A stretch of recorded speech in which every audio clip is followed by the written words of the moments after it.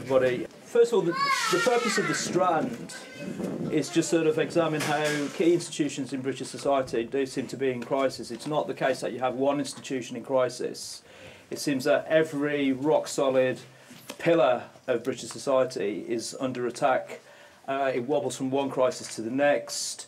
It seems to be, open to any criticism, and individuals in charge of those institutions are also, viewed with intense suspicion. And it can range from everything from the NHS, the education system, to the police, to the family, to the church.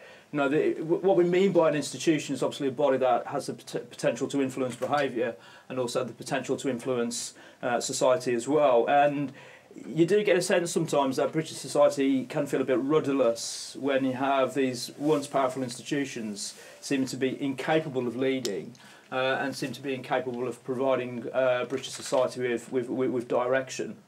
I think this opening session will hopefully provide an overview about the relationship between leadership and institutions and also how that connects with society.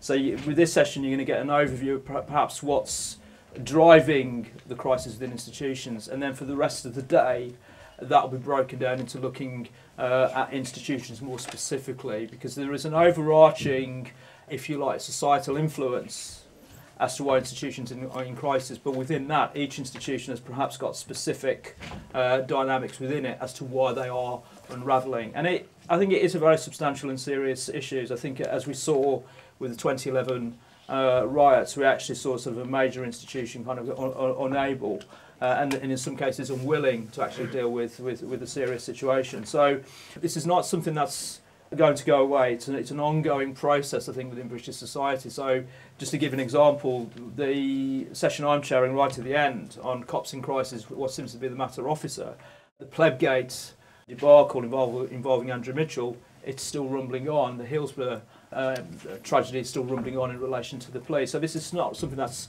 necessarily going to go away. And that's effectively the purpose of this session, really. Why were these sort of rock-solid institutions that nobody questioned and had a huge amount of support in society more or less floundering? And I think the serious ramifications that will have for society. So I hope you enjoy the sessions and I hope you enjoy the day. Okay. Thank you very much, Neil. I'm Mark Taylor. I'm a Deputy Head at Addie and Stanhope Secondary School in South East London. And as you've heard from Neil, we're full of leadership programmes in schools at the moment, and how we can develop leaders is a key theme. Some of my students are in the room and we're always being told how we can develop them as leaders as well. So I'm trying to pitch it with bear in mind Neil's comments, but on the other hand, what do we do with young people? What do we all do when we're looking to take responsibility? What's the problem? Is the other way of looking at leadership. What's the point of it? What's the problem with doing something like that? Okay, so that's me. The first speaker then is Mike, who's just arrived. He's one of our major sponsors. He's the Executive Director of Jaguar Land Rover, which he became in December 2010. As a member of the Jaguar Land Rover Executive Committee, he's focusing on developing corporate strategies to deliver the company's growth ambitions.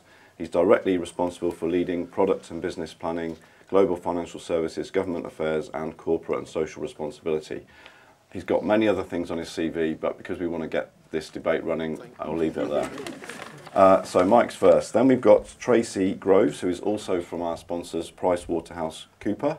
She trained as she was a trainee chartered accountant in 1991, but since then has developed her own leadership career and is focusing on, or specialised in, behavioural change to drive organisational effectiveness, helping business leaders incorporate integrity and ethics into their business thinking and leadership style.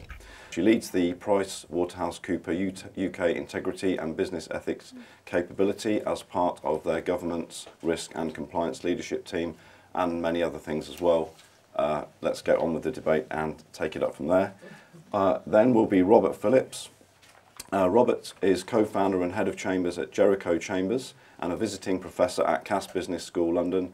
His expert area is trusted brands, trusted companies and trusted leadership. He's currently completing a book called Trust Me, ?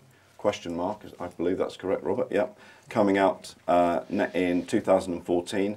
And he's the co-author of Citizen Renaissance, 2008, and a frequent discussant and speaker writer about issues connected to citizenship, leadership and trust. Until 2012 December, he was president and CEO of Edelman, the world's largest public relations firm. So again, lots of other things on his CV, and we'll take them up as the debate goes. Then we have on my left Professor Catherine Riley. She's an international scholar and leading practitioner on leadership. She's been a teacher, held political office, been a national policy advisor and a local authority chief officer. She's worked with UNICEF, the Organisation for Economic Cooperation and Development, and the World Bank, where she headed its Effective Schools and Teachers Group. And she's her most recent publication was a book on school leadership, or leadership of place. Just happened to have it. Yeah. Okay. Leadership of place. Yeah. Okay. So you may see different themes in the way these people or speakers address leadership as they develop their arguments. Finally, on the left, Neil Davenport is a former music journalist. He's been published in Metro, Select, Q, Uncut. He's a regular contributor to Spiked. He's contributed an important chapter to a book called The Lecturer's Guide to Further Education, which is about the rise of credentialism, the idea that if you get a certificate, you're the man or the woman that matters. He's currently, though, head of sociology at the JFS Sixth Form Centre in Harrow, Middlesex, and teaches government and politics and sociology. Okay, so the title of the session is Great Leaders Born or Made. With no further ado then, over to Mike. Good morning. What a terrific question, great leaders born or made. I've immediately decided to share my perspectives from a people point of view, because also leadership is, you could say it's about brands, it's about other institutions, but I think most people in the room and generally are more interested in leaders as people and what people contribute to leadership. And I'm going to give you two perspectives. One very obvious one, which is business. I'm involved in business. I've been involved in business all my life. Through Jaguar Land Rover's history, we've had a number of different owners. So actually, I've had a great opportunity to witness not only different personalities of leadership, but also different nationalities in terms of leadership: Americans, Germans, and of course at the moment Indians. The other perspective I'm going to give you is as a fan, because I like sport. And one of the interesting things to me personally is if you, whether you like sport or not, actually the way in which people, particularly professional sportsmanship, stand up to the challenge of leadership, I think is quite interesting. So those are the kind of, if I hop about a bit, that's the reasoning behind it. I think the first point I'd make is the question is not how are great leaders made, but when are they made? And if you look at examples through business or indeed sport, by and large, it's not the building up of a reputation, although that's important. There isn't an event that triggers a moment in how we perceive those leaders to becoming great. Sometimes, quite often actually, it comes out of a crisis. Something unexpected comes out of the crisis that we suddenly say, well, that was we didn't expect that to happen. And the person at the forefront of that recovery from the crisis suddenly becomes renowned for great leadership. And I think, you know, there are many examples in business and outside of business that can categorise that. And you know, one of the most interesting things of working in Jaguar Land Rover at the moment is, you know, people are almost astonished by our success, which is very nice, but it didn't come about by luck. You know, there was a lot of personal leadership at all levels through the organisation, which has contributed to that, and I'll come back to that a bit later. The second aspect, or the second question, is were they made? I mean, were leaders trained? Did they go through some sort of great educational process in the broader sense of the word? Or did they get it from experience? And I don't think I'm compromising here when I say it's probably a mixture of both. You know, clearly the great leaders that we think about probably had some technical or professional education in their life, but not exclusively. There are people who are great leaders in business who actually had very little business education in a formal sense. They're probably great coaches. And what do I mean by great coaches? They are prepared to take the risk of allowing people to flourish, allowing them perhaps to make a couple of mistakes. I mean, you don't want people making mistakes all the time, but they have a great capacity to bring the best out in the people that are around them.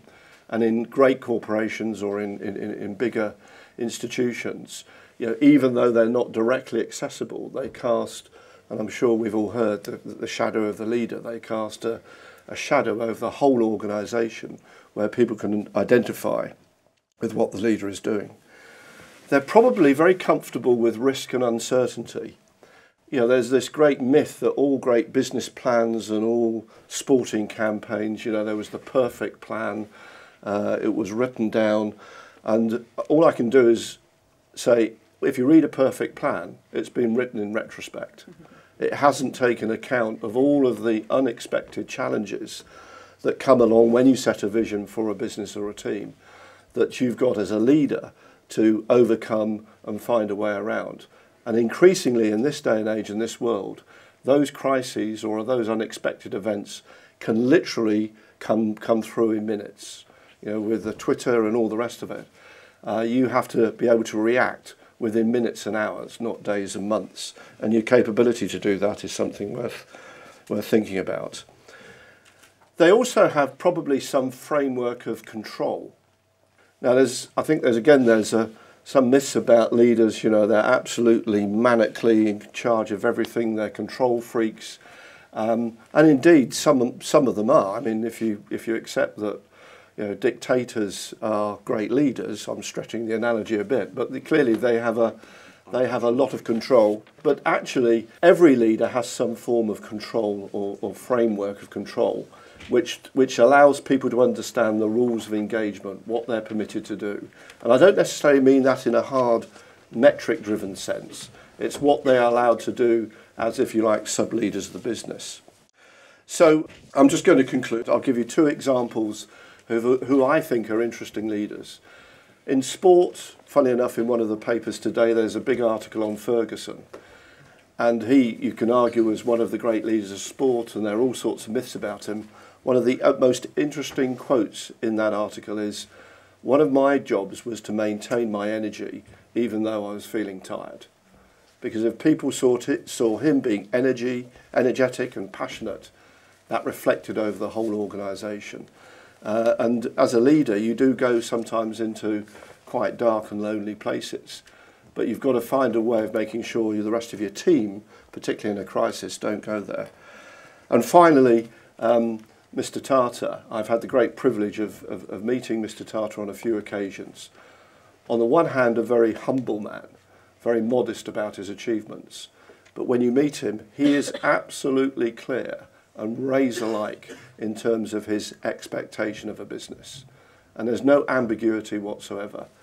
And the other thing is, you go out of every meeting with Mr. Tata feeling that you can positively fulfill more potential than you had when you went into that meeting. He's got this great gift of giving you permission to deliver more. He doesn't have to tell you, he doesn't have to order you to do it. He just casts a great shadow and inspiration of allowing you to go out and deliver. So that's my input. Okay, thank you very much, Mike. There are quite a few young people in the audience. They might not know who Mr. Tata is. He is the chairman emeritus now of Tata Group of Companies, who bought his 78.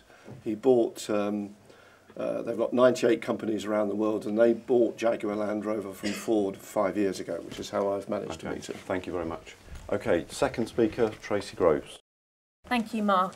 Delighted to be here, and in thinking for my preparation today, I was very much encouraged by my colleagues at PricewaterhouseCoopers to talk about my own personal leadership story.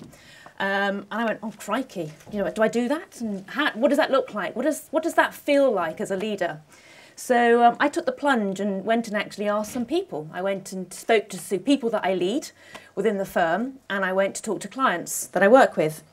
And I just wanted to give you 2 or 3 examples of what they came back to me with. The first one was when you articulated your dream and business vision for our team, Tracy, and what that would mean to each of us, not just on a professional level, but on a personal level too. The second one was when you proactively put our client in touch with your personal contacts at a conference over in Washington because he knew nobody. The third one was, as a client who was going through a tough time, you noticed that I was distracted and you listened to me through a really hard period of my career by being so caring. And then the final one was when you stepped away from work last year for 4 months to look after your husband who was seriously ill. We all know how passionate you were about your work and your clients and what it meant for you to walk away. These examples are all ones that I instantly recognised and I recalled very easily. Yet the overriding message I took from listening to those examples was that they were actually all relational rather than transactional. They all involved a very deep human interaction and connection. And that was telling me something which I already knew, but just brought it to the surface yet again, that I lead by being me. For me, being true to myself, expressing my warmth and sense of purpose is how I influence and how I inspire others around me. My natural energy and enthusiasm reinforces my ability to motivate and encourage others around me. So back to the exam question, was I born or was I made in this way? So if we look at today's leaders, what they're doing is following a very long history of renowned figures, and they're studied on leadership development programs, on MBAs. And the problem, I think, with this personally is that we're so busy looking backwards and analysing others that we might be blocking our ability to unlock ourselves. What about our inner power and our unique sense of self? And let's be honest, leaders today are under intense scrutiny and pressure to be seen to do the right thing. In a world where there is no clear definition of what does that actually mean? What is the right thing to do? Whose judgement is being exercised to define this, given the myriad of various stakeholder groups we are now playing into, and on what is it being based? I think we appear to be suffering at the hands of leaders who have placed their desire to be right above the desire to achieve the right outcome. And I just think, and I do wonder how powerful it would be if leaders were to stop acting as if they were great leaders and actually just focused on what their personal strengths were of not only themselves, but others around them as well. Personal branding appears to be held in more esteem today than authenticity. So my belief, and I see this many occasions, is that there is a fundamental disconnect between leaders today and the people that are being led. Behavioural science and research is telling us that we must recognise the importance of connecting with people before we try to lead them. And this is backed up in a recent Harvard Business Review entitled, "Is it better to be loved or feared?"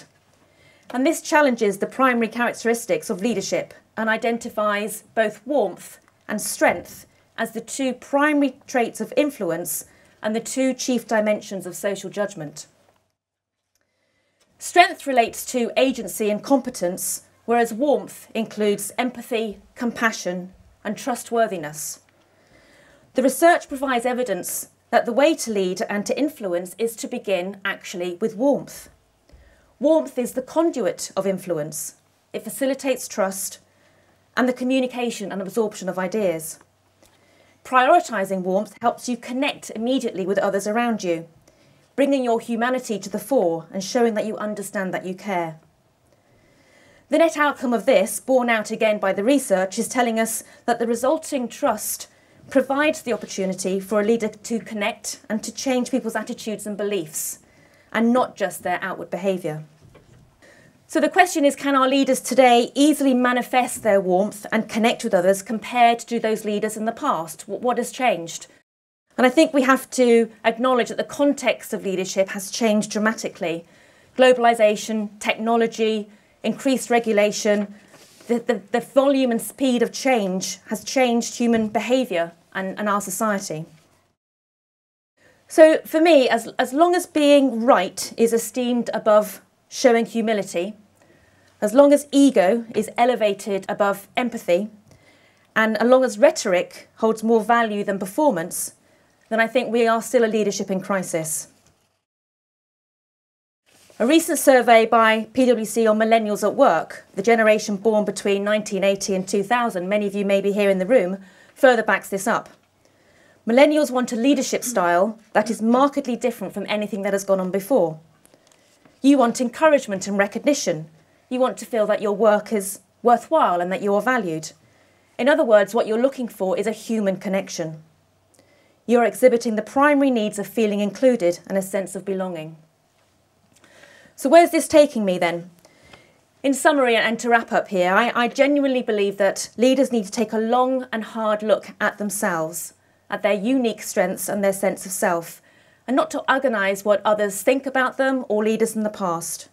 We need to look forwards, not backwards, when it comes to developing great leadership. And leaders must reconnect as human beings and recalibrate their personal levels of warmth and strength in order to influence through their authenticity. So, back to the question, are great leaders born or made? I actually think it's both. I think that we are all born with the capacity to act as great leaders. We all have humanity. We are all born with authenticity.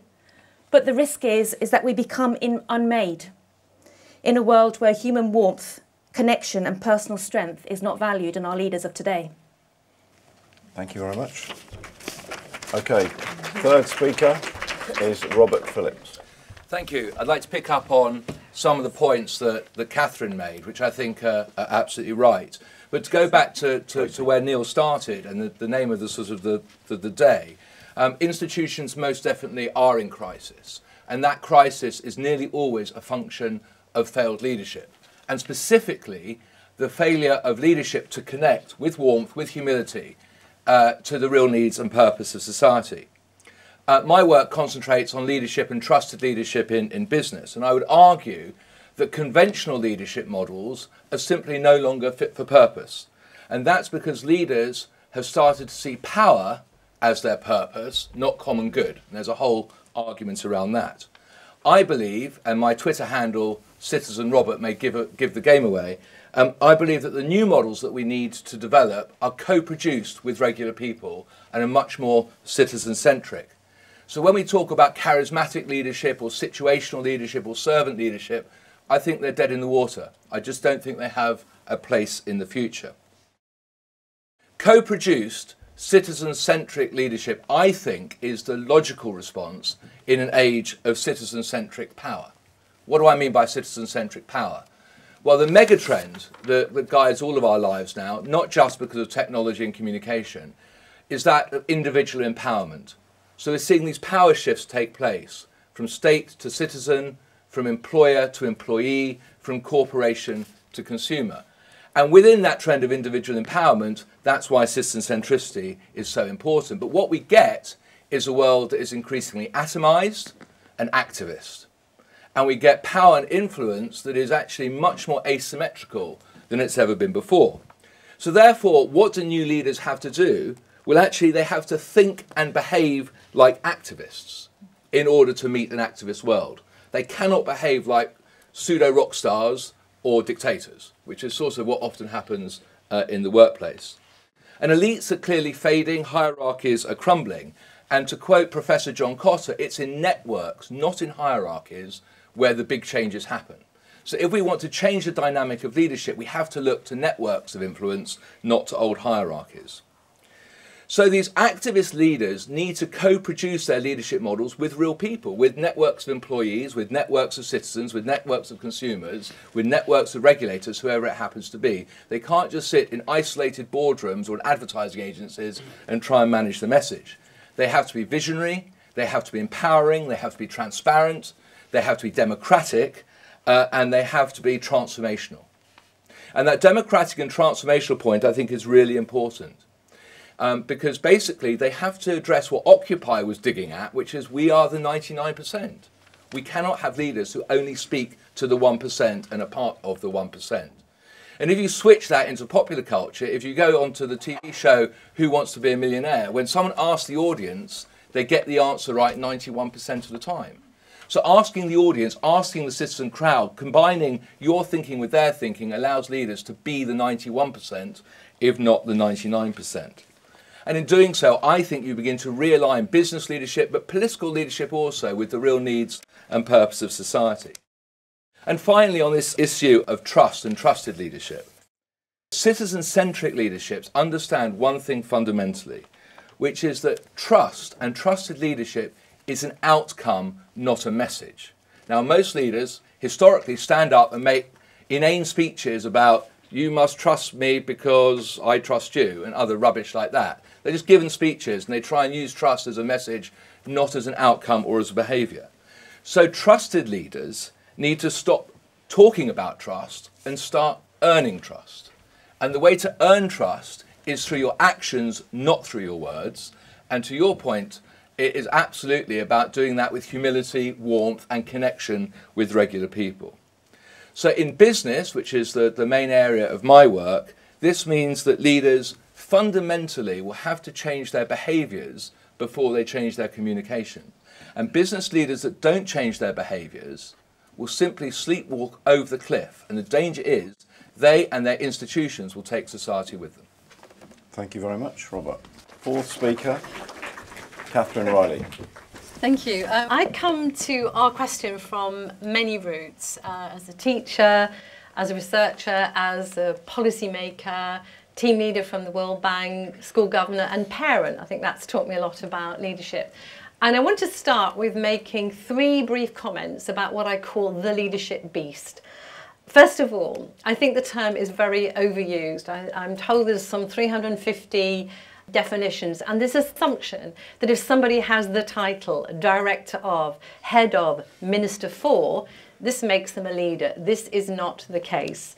Secondly, there's no one way of leading. Leadership is bound in culture and context and place. And I learned this very strongly in Vietnam, where I began to see how communist and Confucian traditions put a very different take on leadership from ones that we're used to here.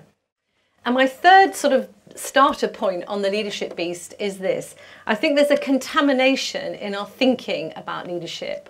We muddle leadership with management.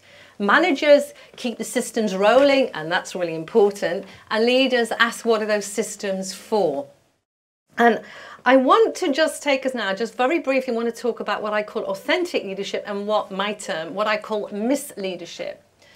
Authentic leaders, I think as colleagues have already said, are humble, self-aware, they tell a story. They take us on a journey. This is where we're going and this is why we're going on it. They know that in this life today, which is very liquid, very fluid, very uncertain, that place matters. And I learned this when I did the research for my book, Leadership of Place, Stories from the US, UK and South Africa. And in the book, there are some stories of some great leaders, but they wouldn't think of themselves in those terms. And they have all stepped into that leadership space for a purpose, to make a difference. They focus on relationships, the point that Tracy was making. For them, they understand the importance of identity and belonging. They know what it means to be an outsider, and they promote learning. And they don't fly solo. They make connections and they create spaces, bring people together in an archipelago of divided islands. And they work with impoverished communities. So Carla, for example, in downtown Brooklyn, who said, I'm here to help kids figure out their dreams. Now, the end result of this kind of leadership is that people leave a school or an organisation and they feel good and they take that positive legacy with them wherever they go in their life. But that's not the case with the misleader. Misleaders have a very different worldview. They are over-controlling, narrow, penny-pinching, fuzzy. And their legacy is often inertia, cynicism, fear and division. And those misleaders, whether they're in the banking sector, whether they're in industry, whether they're in schools, whether they're in newspapers, they fritter away this vital ingredient, trust. And I describe trust as the super glue that keeps society and communities together. So to begin to answer our question, I've covered a little bit on the leadership canvas. But in my view, I agree with really what's been said, that we're all born with that capacity to lead in some kind of way. Okay? Some opt into leadership because they see wrongs to be righted. Some because it pays and it's a way up the ladder. And some, there's the few that they have those kind of rare gifts of a hawk, almost like a hawk. They possess that marvellous capacity to appear to see to the future and to see the backwards at the same time. And they carry in their leadership the sunlight on their feathers. And to us mere mortals, they appear to have the power of sight. And there's just a few of those around. Now, whilst I don't think you can teach everybody to fly, what you can do if people are open, if they take what I call their leadership pulse, if they're self-aware, if they think about the possibilities, if they're open, then they can become good leaders and maybe great leaders. But as to those misleaders, what I have to say there is those who do harm in the places where they claim to lead, we have to weed them out. My final point is this. When I did my research on leadership of place, I met this wonderful young woman called Mosa. And it was in the school that Nelson Mandela had gone to when he was a boy. And she said to me, I may be poor, like my president, Mr. Mandela, but I will work hard and maybe one day I will be the first black woman president of South Africa. And it seems to me that what we have to do is embrace nurture and nature, and just looking at the wonderful young people here, recognise the natural gifts that many young people have and maybe not carrying as much baggage as some of their elders, and let's harness that. Let's take what they're born with what we can teach them, and let's create that cohort, that group of authentic leaders, our young leaders, our future great leaders, who reflect the diversity in our society, who understand the social and the ecological challenges, and who recognise the need that we all have deep in our souls to be rooted and to belong. Thank you. Okay. Thank you very much. Final speaker, Neil. First of all, as I said in the introduction to the Strand, if we look at political parties, the church, the BBC, the police and even the NHS, it is clear that once formidable institutions lurch from one crisis to the next, their influence is declining, individuals in charge of them are derided and they are viewed with utmost suspicion, if not contempt. Such institutions, once pillars of British society and the British establishment, was central to the future direction of British society. Now it seems they're directionless and vulnerable to any accusations thrown at them. In the case of political parties, they're simply empty shells of what they once were. And it begs the question, just to follow on from what Catherine was saying, whether fresh leadership, new leadership or young leadership can turn such institutions around and make them powerful sources of influence and direction across British society. Although schools, the NHS and corporate companies are big on paying lip service to leadership and offer leadership courses for aspiring team leaders, the idea of leadership goes against the supposedly egalitarian, everyone must have equal respect tenor of the times, and I think this chimes in with what Robert was saying. As the Occupy protesters made clear a few years back, leadership is believed to be elitist, stuffy and potentially an imposition on the self-esteem of the individual. To be told what to do, even for a supposed progressive or radical cause, is considered an outrage for any self-respecting young person. This automatic suspicion towards leadership, whether of individuals and institutions, is also down to the rejection of authority, the acceptance and trust in others to give orders as a guiding principle in society.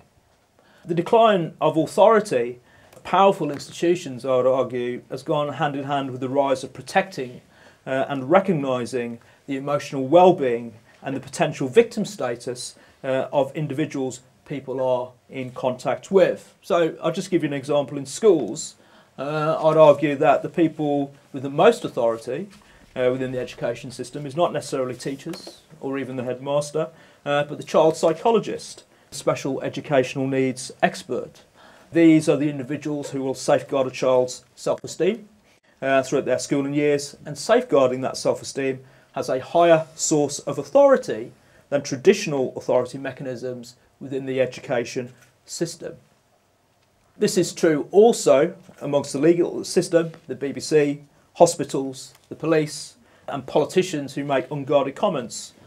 Individuals' fragile psychological states have to be recognised by people in a position of leadership rather than people recognising somebody else's authority. What has happened is that in order to be seen, to be connected with people in British society, such institutions have encouraged people to see themselves as potentially damaged, in need of help and support. But ironically, I think this has only had the effect of encouraging some people to make further demands for recognition and even recompense on institutions and effectively hold them to ransom. Often it is a perceived failure to recognise somebody's hurt feelings or have unwittingly caused offence that has destabilised many once rock-solid institutions in British society.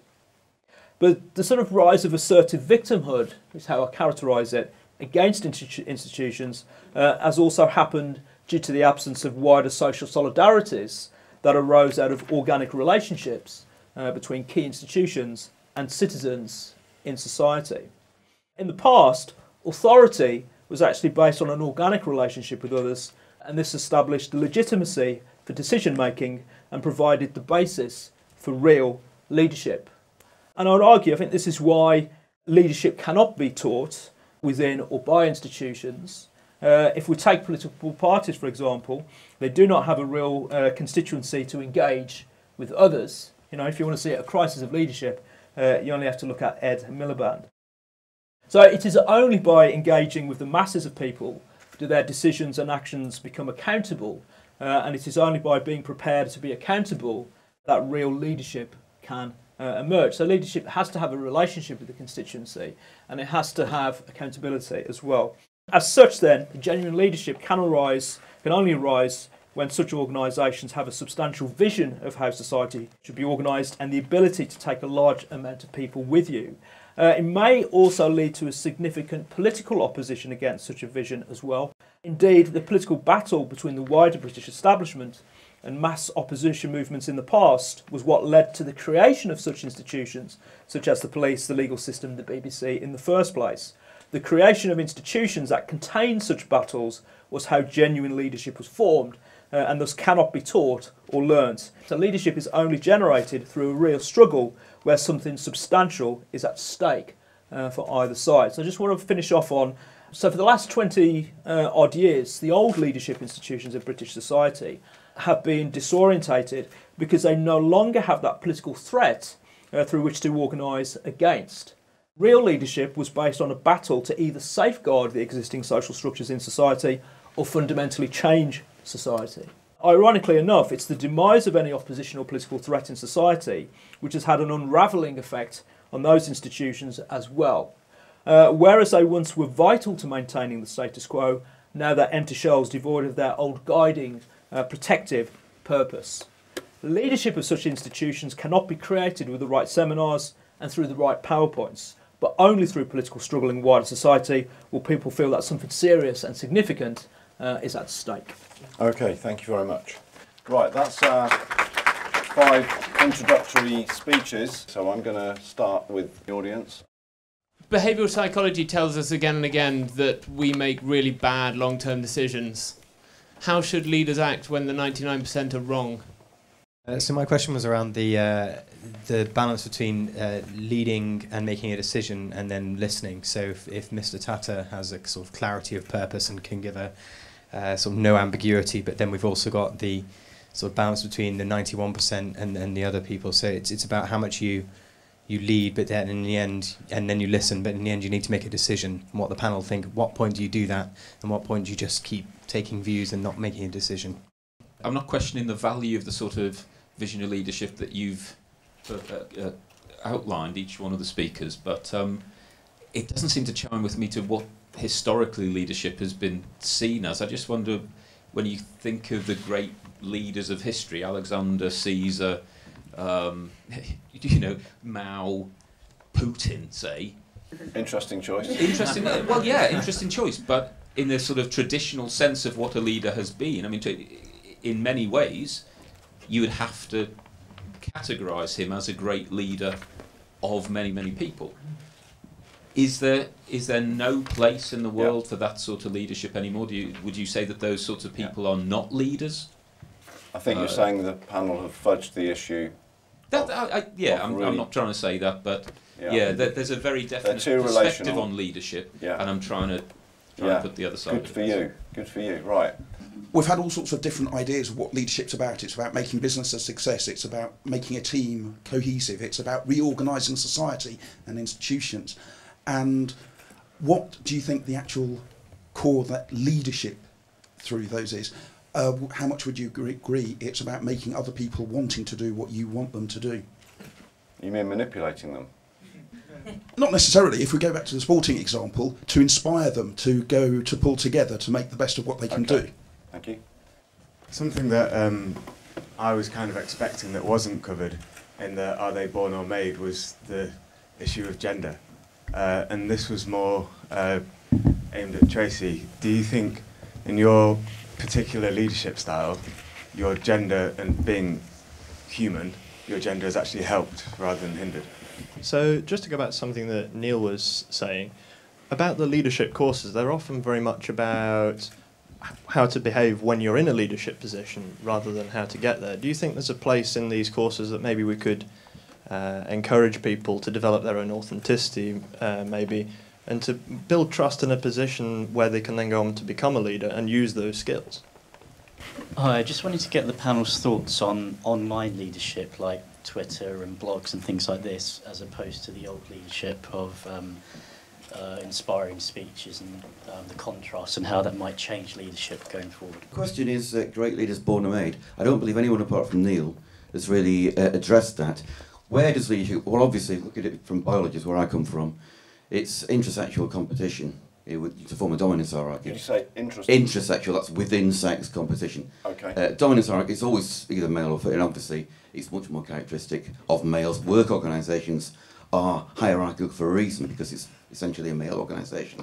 And the nature of in-group and group psychology is dichotomous according to sex. So you've got an immediate question then. A male leader is going to be very, very different to a female leader. All the rest of the panel, apart from Neil, have really talked about relational stuff rather than leadership. So I'll start with Neil first. Okay, I just want to address the first question of leadership in relationship to if the 99% are wrong. I think what used to happen in the past when activists had failed to win people over, it was always very easy to sort of blame them and to blame them being brainwashed by the media and to blame their own stupidity. I would say that's very bad leadership, because in the sense that leadership, real leadership would say actually we weren't good enough with the arguments. So your hypothetical situation, if the 99% are wrong or the 99% don't agree with your views, good leadership would recognise we failed to win them over, we failed, and therefore we would need to sort of work out better ways of winning the arguments. That's how I'd say that first one. To the gentleman who gave a roll call of interesting historical leaders, well, I think I touched upon that towards the end of my introduction, in the sense that real leadership is forged when something substantial and real is at stake.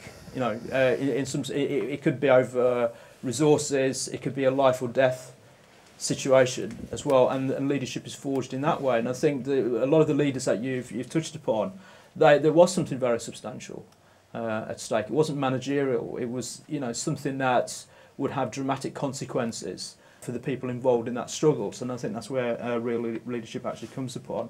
I think the gentleman over there touched upon a really interesting point about the issue of authority, because authority does go hand in hand with leadership. It's the capacity to get people to do something that they might not necessarily want to do, but they actually accept, you know, your legitimacy to give those orders. And I think what people in leadership situations are up against today, which is what I touched upon in the introduction, is that the higher authority is the self-esteem of the individual, and the psychological state of the individual is now the higher authority.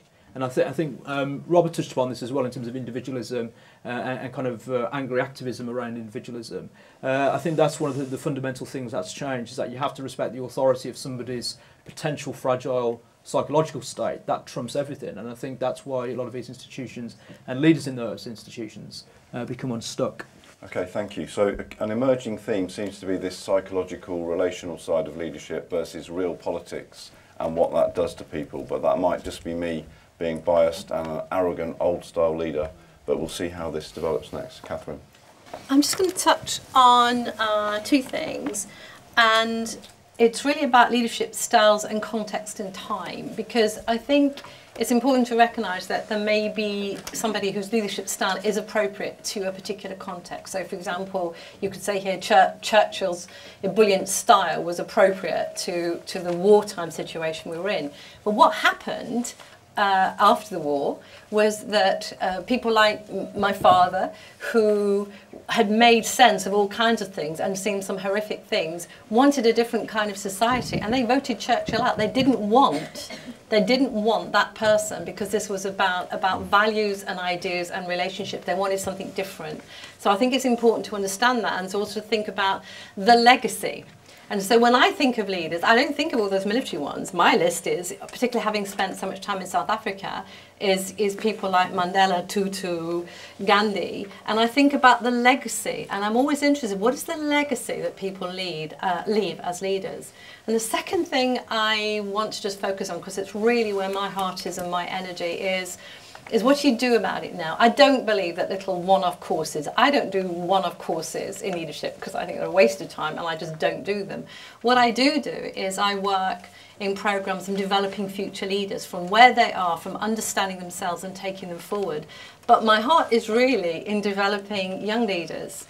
And in a lot of my work, we've been, for example, one big project, we train young people to be researchers. And the reason we did that was about future leadership. So, for example, we trained a group of young lads in a school in North London. They did research on relationships with the police.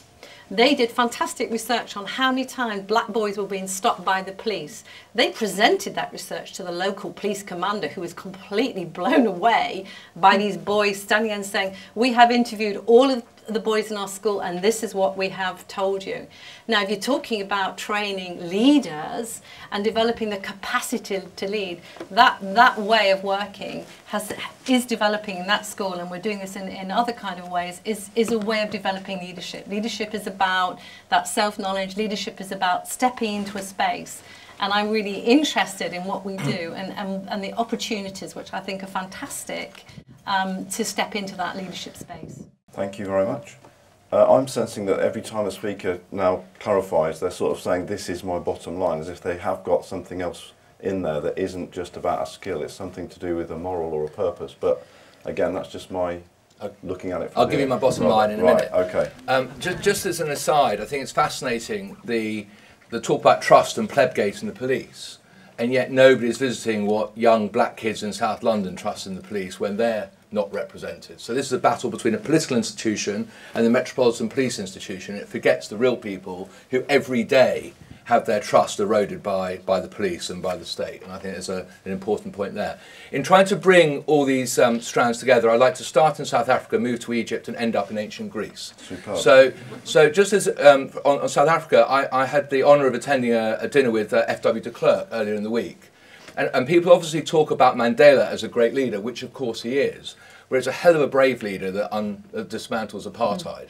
And sometimes we forget that it's the people that set the framework for change are the real transformers, not just the people who lead after transformation.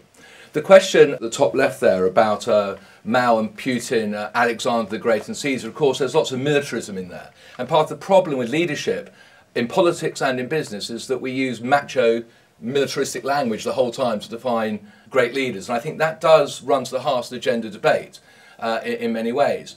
Egypt is an interesting example, because there you let the democratic genie out of the bag, nobody liked it, so back in it went. And you have to ask, you know, for the betterment of the Egyptian people, is the militaristic solution of the Egyptian army, is the controlling solution of the Egyptian army better for the common good? It's an important philosophical debate that we want to have. I think that the key for good leadership for me, and somebody asked about Twitter and social media, is about listening and participation being the first step towards good leadership. So in the 1% addressing the 99%, in the hierarchies speaking down at people the whole time, they tend not to listen, they tend not to participate, and that doesn't inform their thinking. So I would struggle to understand why the 99% would be wrong, because it seems to me that there is a statistical likelihood that they will be right. But the point about the 99% is that leaders need to understand what the sentiment is, what the direction of travel is, what the needs are to inform better decision making. And part of the problem is if you remain in institutional hierarchies and among elites, your decision making becomes less good. And this takes me on to ancient Greece, because the one leader that we haven't thought of in all of this is Aristotle, and the whole idea of thought leadership and virtuous leadership. So when the Greeks were sitting around rubbing olive oil into each other's backs and contemplating the world, what were they talking about in terms of the nature of the polis, the nature of the state? And this is my bottom line. The polis, the state, was about the flourishing and well-being of all the citizens. It was not about the pursuit and the protection of power and authority. And therefore, the power and authority that has emerged in some of the institutional struggles that Neil talks about is not legitimised by the people. It's imposed from above. It's not led or created from within. So I would argue, to answer this gentleman's question about whether leaders are born or made, I would say leadership is born in the polis, in the common good, the common flourishing of all citizens. It is made in the polis, and it is sustained in the polis. And by doing that, you have properly legitimate authority, not the illegitimate authority of the misleaders. Really interesting. I thought long and hard about bringing it up in my opening words, actually, and I decided not to because I was actually intrigued and curious to know if it would come up naturally, and I'm delighted that it has, actually. We've done a lot of research on this in the firm, and it's something we take very seriously, and there's an acknowledgement that there is a gender gap, not only in the work that we do with our clients, but also within ourselves as well. And we work very closely with Professor Roger Steer, a corporate philosopher, he calls himself, and a visitor at Cas Business School. In fact, Robert, you might even know him. He's done a huge amount of work around ethicability and leadership. And his research is telling us that there are 10 moral values which drive decision-making when we go through life, whether it's in our family life or in our work life. And based on his research, psychometric tool, based on psychology, the core value of love is the overriding driver for women when it comes to making decisions. Yes, we will also use other drivers, but that is our core default position. With men, it's two things. It's wisdom is their number one driver as a moral value, and sense of purpose. And I think it's about saying neither of us are right or wrong. It's about what is our natural default in terms of our DNA, the way that we are wired. And I think it's about acknowledging we need to embrace that as a positivity in terms of how we make decisions and consider how we allow all of those 10 moral values to be part of a balanced environment in which we therefore grow as leaders. The second thing I wanted to pick up, apart from the diversity point, was the resilience point. And this comes to me when we talk about military leaders in the past. And in my head, what's common between us as leaders today and them is this resilience. If I think of Malala Yousafzai, the young Pakistani girl who was shot at the back of the bus going to school last year, I mean, she just inspires me. She is, fulfilling her dream and her ambition for every human being to have a right, particularly girls in Pakistan, to go to school. And girls and boys around the world are just fulfilled with this sense of purpose because of what she's doing and what she's saying. That must be driven by a sense of so much about what she stands for as a person and her resilience and her determination. And she's already, I think, publicly stated she wants to be Prime Minister of Pakistan. I'm going, go for it, girl. That's fantastic. She's a future leader for me in every sense of the word. So what's she doing any differently to Aristotle or anyone in the past? I don't think any differently. I think she's showing her humanity and her resilience in her ability to communicate and to engage others around her. Just picking up on a couple of leadership courses and how do you develop young leaders particularly. It may surprise you to hear that as far as we're concerned, institutionalised leadership development programs increasingly have a lot of limitations more than advantages. A company like ours, and forgive me for repeating what I said earlier in the opening session, we have in our 22,000 employees in the UK, we have a huge diversity of age, nationalities, sexuality, experience, and you can't kind of spot the young leaders of the future by just taking a sort of framework. A lot of companies used to have the company X way, and trying to deploy that through your people and say, you know, salute the flag and develop. The challenge now for business, largely because of some of the issues that we've spoken about, you know, it's much more open. You have to listen not only to your employees, but you have to listen to your customers. And I don't mean that in a sort of complicit sense. I mean genuinely listen to what they say. Our customers in California have a very different view to our customers here in the UK, for example. So how do you develop a system that allows all of those inputs to come in and for the business to make the right decisions? And I agree, somebody mentioned the distinction between management and leadership. There is a big distinction there. But people expect leaders to, at the end of the day, do two things in our view. One is they have to inspire people to deploy whatever the decision is. And hopefully the decision is the right decision. And certainly in business, which is getting quite a bit of a bad rap at the moment for all sorts of reasons, I think there is a revolution going on that's saying, you know, we can't just have this perceived hierarchical view. I think if you got all the inspired CEOs of today on this panel, very few of them would say that the reason they're a CEO is because they've got the power. They would say that it's because they have a certain leadership skill that allows them to bring the best out of the organisation and the people within the organisation. The second thing is this bit about new communication technology. In my experience, nothing replaces anything. It just adds to the mix. So is the need for a really good piece of oration or speech in a leader's sort of armoury, if you like, going to be replaced by the need to be able to be a really good blogger? I don't think so. He probably needs, or she needs, to be able to do both and talk to the fragmented communication systems that leadership has on offer now. And finally, on the gender thing, you know, we have a really interesting challenge as an engineering company, because actually, if you do a head count, you say, well, you haven't got many female engineers in your business. The real challenge for us, and one thing that we're working extremely hard on, and it goes right to schools, it goes right to the education system, it goes right to expectations, is actually we do need more female engineers. They offer, as Tracy said, a diversity and a difference, particularly in design and engineering. And our challenge is, how do we develop the expectation for people outside of our industry to believe that actually engineering and design in an automotive company for somebody who isn't a male actually is a very, very legitimate career. And that's a huge leadership challenge. Okay.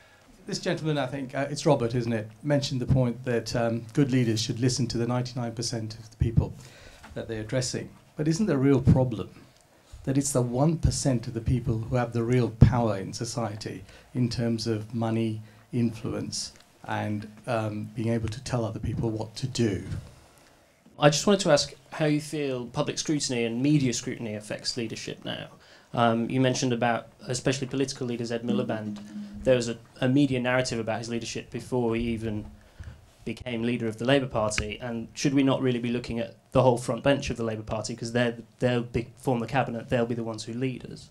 And also, you know, the BBC, the National Theatre, the England manager this week. We're kind of we're painted a picture by the media of very specific things that aren't necessarily their entire leadership style.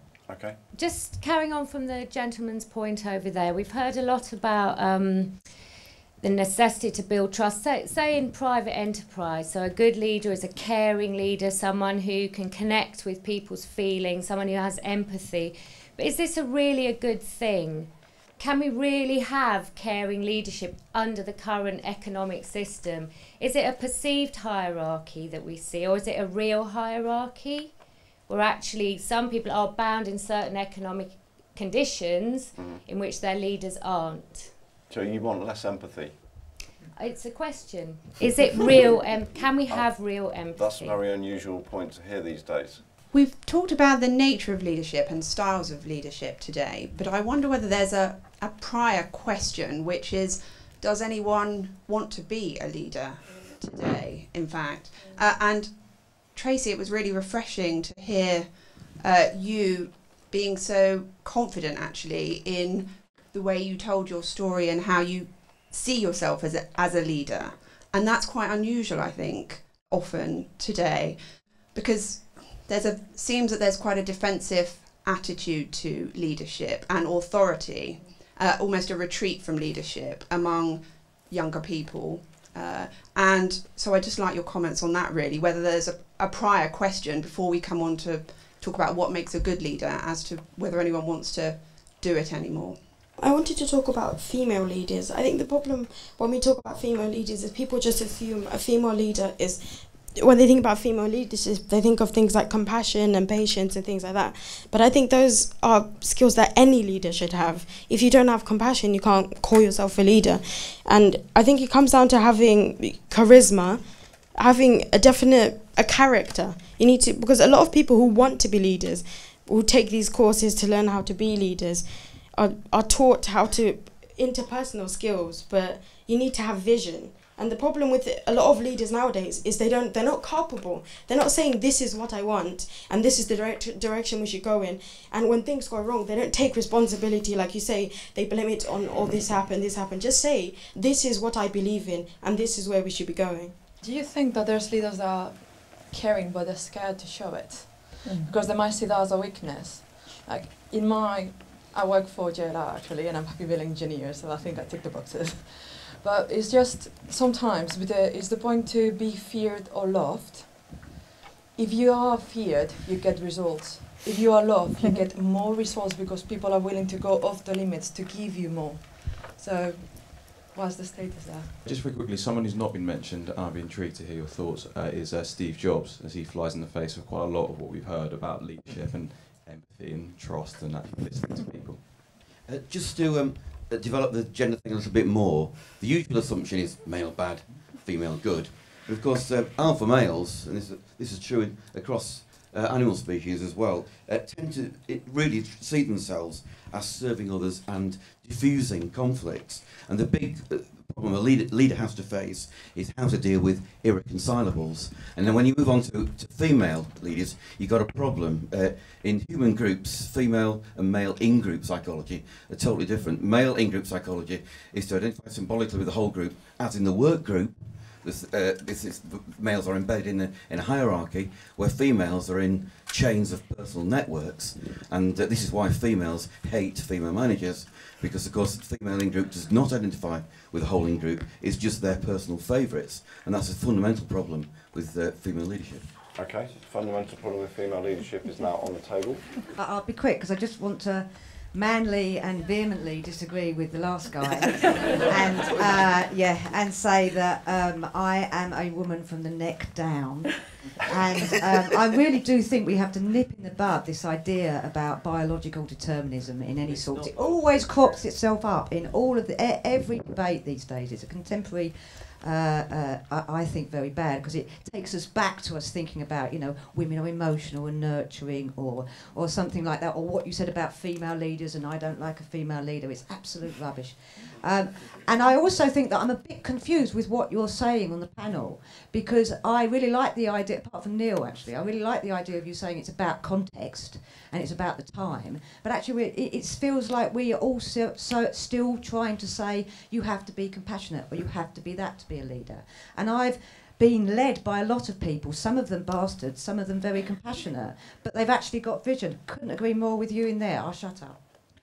In terms of whether you can be made a leader or you're born a leader, how far do you think a basic education is necessary combined with natural talent or IQ? So maybe not specific leadership training, but actual straightforward education. Yeah. With the gender thing, do you think the actual gender stereotypes we have and this whole psychologising of men and women are actually really unhelpful?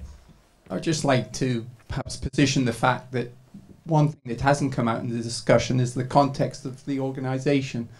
So organisations which have a very compromised context, shareholders, voters, customers, where that diversity actually makes it very difficult to put forward vision, potentially handicaps leadership, whereas an organisation that has a clarity of purpose, makes leadership that much more easier and allows leaders to flourish.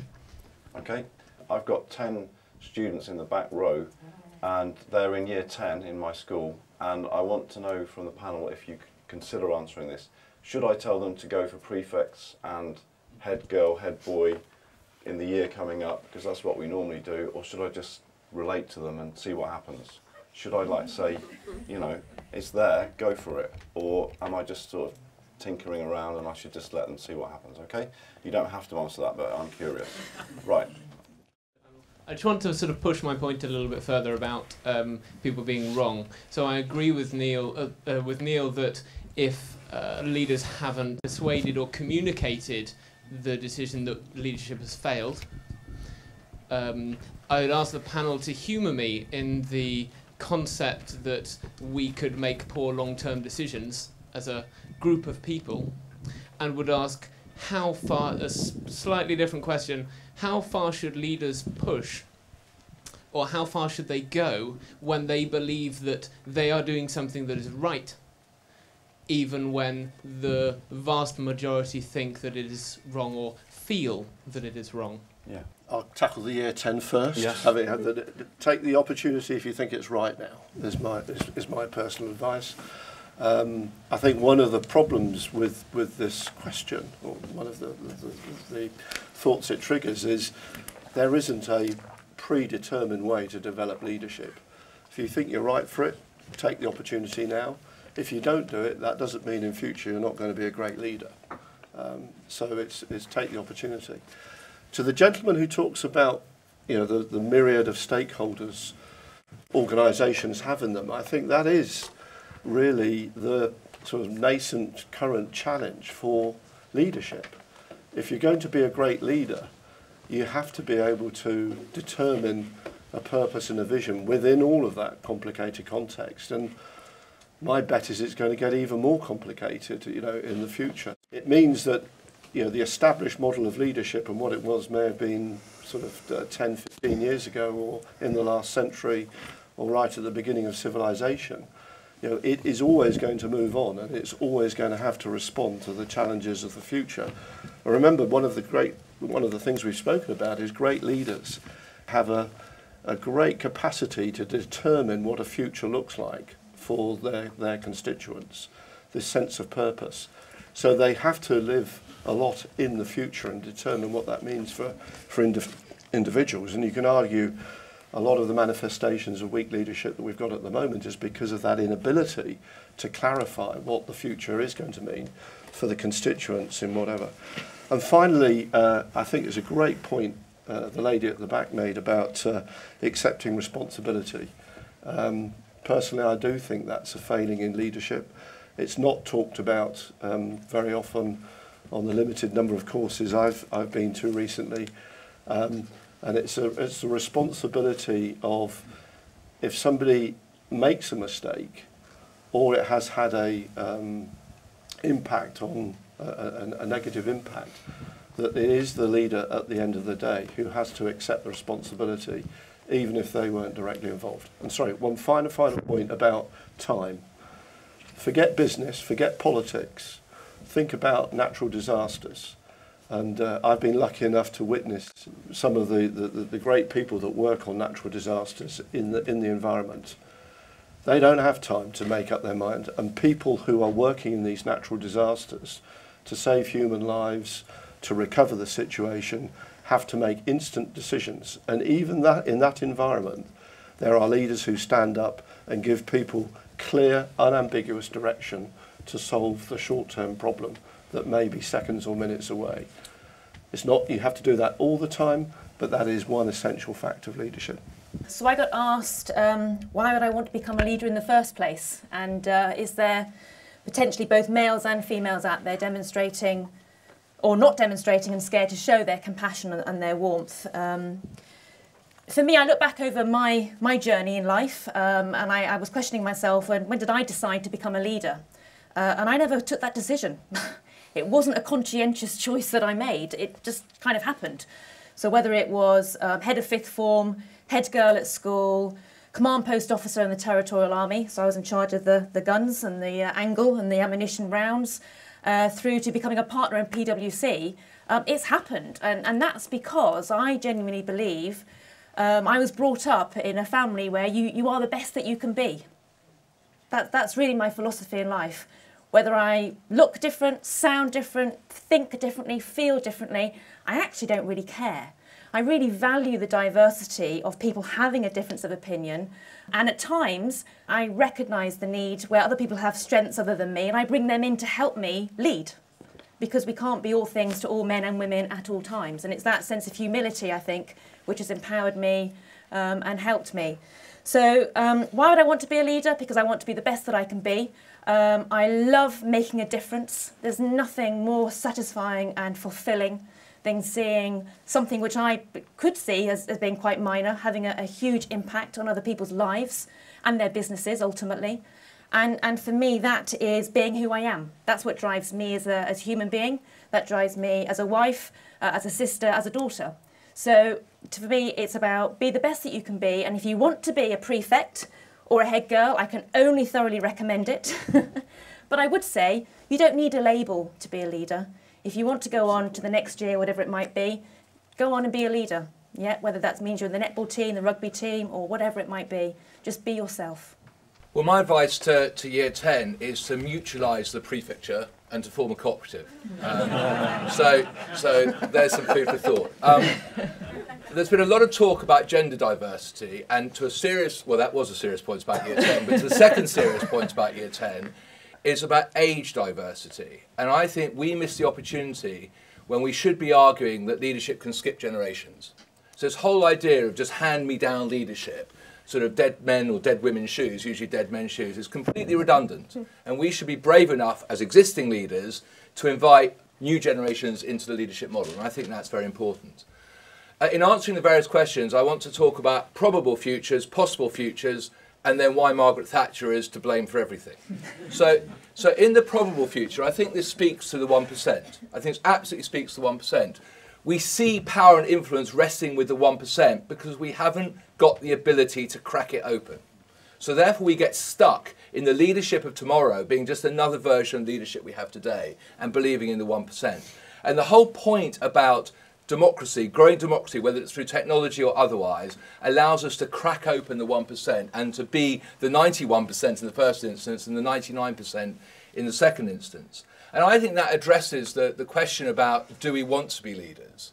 Those of us who really believe in the progressive agenda, who believe in transformation, yes, we want to be leaders, and yes, we have a responsibility to be leaders, because if we don't take that responsibility, we won't change anything.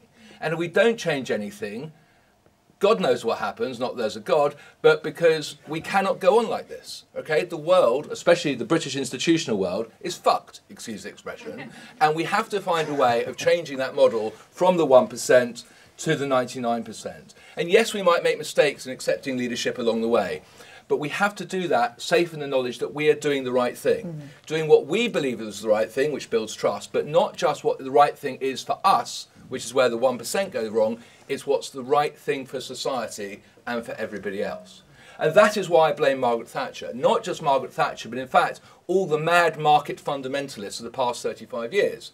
Because what they've done is they've taken the moral argument out of the leadership argument. They've taken away from the public discourse the whole idea of what doing the right thing is. And instead of saying, actually there is a role for the state, actually there is a role for active citizenship, they said, well, let the markets decide.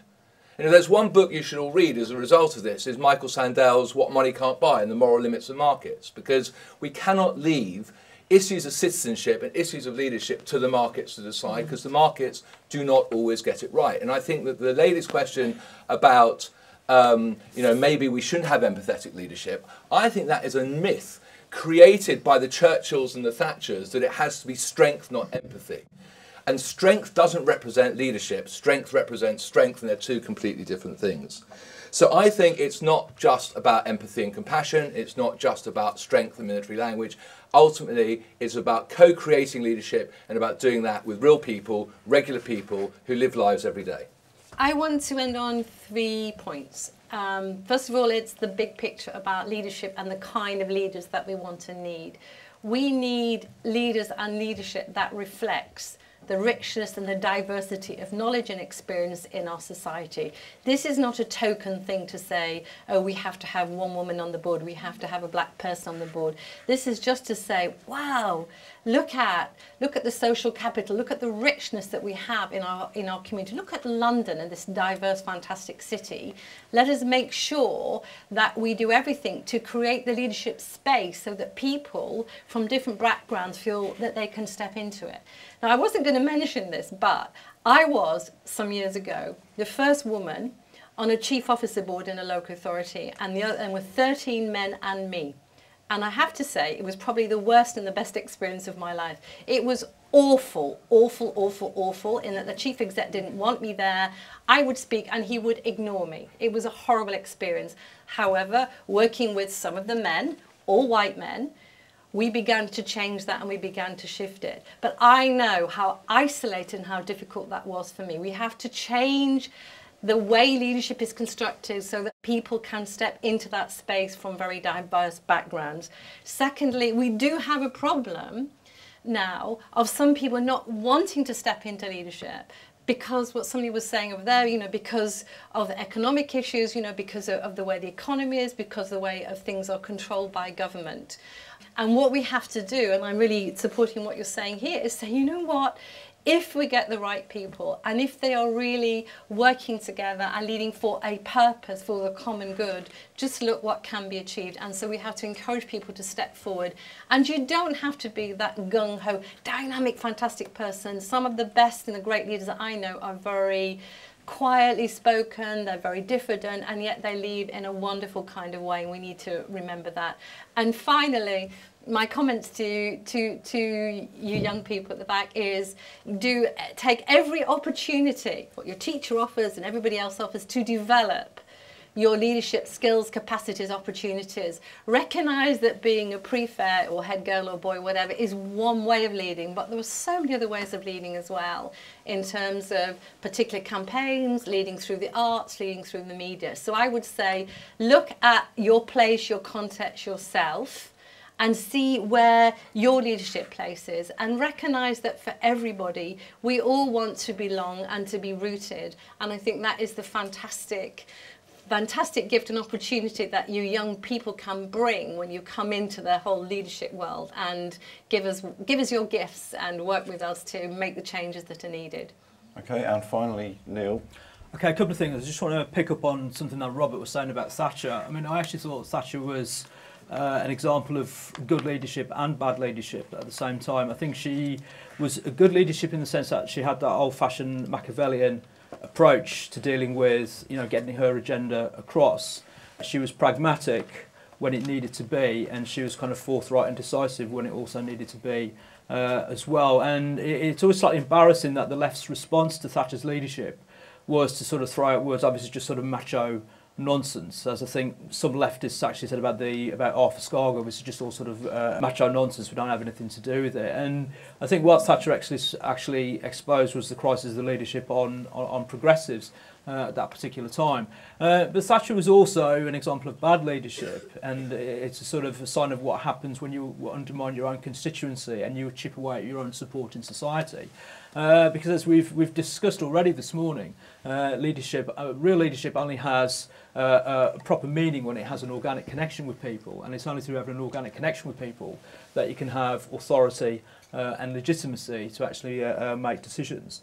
Somebody was saying about whether leadership should display emotion. Well, again, ironically enough, for some leaders, that's been the way through which you try to create new sources of authority. So Tony Blair, at any given situation, would make sure his eyes would be welling up and he'd be blubbing over Princess Di. Why did he do that? Because he was, instinctive enough to realise this was the way the wind was blowing, that his authority was trying to tap into the authority of emotion and to tap into the authority of sort of psychological damage. But I think we need sort of far less of that. And that sort of emotional scrutiny goes back to the other question regarding, media scrutiny. But again, media scrutiny and oppositional scrutiny is not necessarily about decision making and the outcome of decision making, because that's what real scrutiny should be about. Too often, the scrutiny is actually about etiquette and manners, whether they have said the right word, whether they have made an inappropriate joke.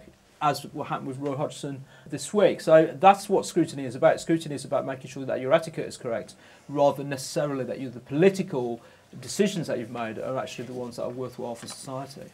Thank you very much. Okay, we have finished, but before we go, unless you're staying for the next session in here, I'm going to ask a quick question. Put your hand up, please, if you think great leaders are born. That's not exactly a majority, the 99% aren't here. And if you think great leaders are made, more, and some combination. Oh, yeah, okay.